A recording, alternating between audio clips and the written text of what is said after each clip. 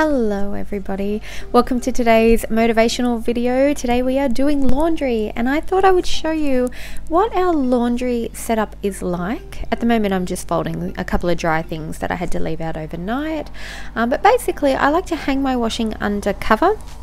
We have an entertainment area in our backyard that's sheltered and covered, so no matter what the weather's like, I can hang a load of washing out here and it'll be dry in a day in the summertime and within 2 days max in the winter time.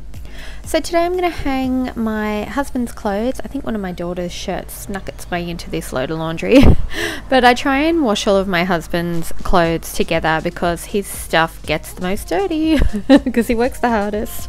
So what I'm doing at the moment is, instead of hanging along one line, I'm hanging over the 6 lines that we have on our washing line.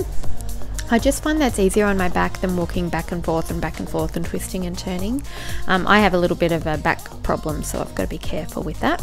So yeah, basically all I do is I put 6 items of clothing on my shoulder. I put some, I don't know if you can see it, but I put pegs on my scarf or my collar. I usually peg 6 to 12 pegs on there at a time, and that way as I'm hanging I don't have to go back and forth to the peg basket. I just grab a peg off my scarf and peg up whatever I'm pegging.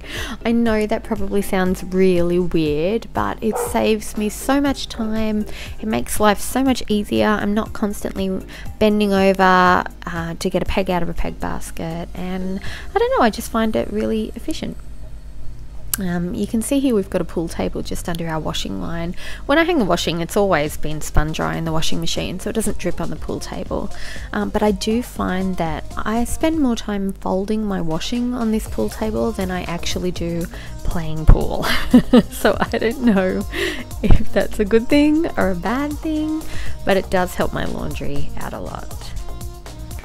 So let's talk a little bit about my laundry routine. I tend to have a bit of a pattern that I follow. We tend to wash dirtiest clothes all together, like my husband's work stuff. Then the kids stuff that can get quite messy from playing outside, you know, dirt, mud, paint, whatever it is.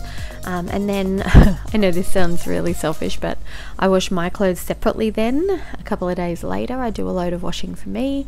It just means that the washing machine has had a chance to, you know, wash all the dirtier clothes. I've given it a good wipe out, and then when I wash my stuff it doesn't end up with stains from the other loads of washing. So yeah, so we tend to do our washing in terms of groups.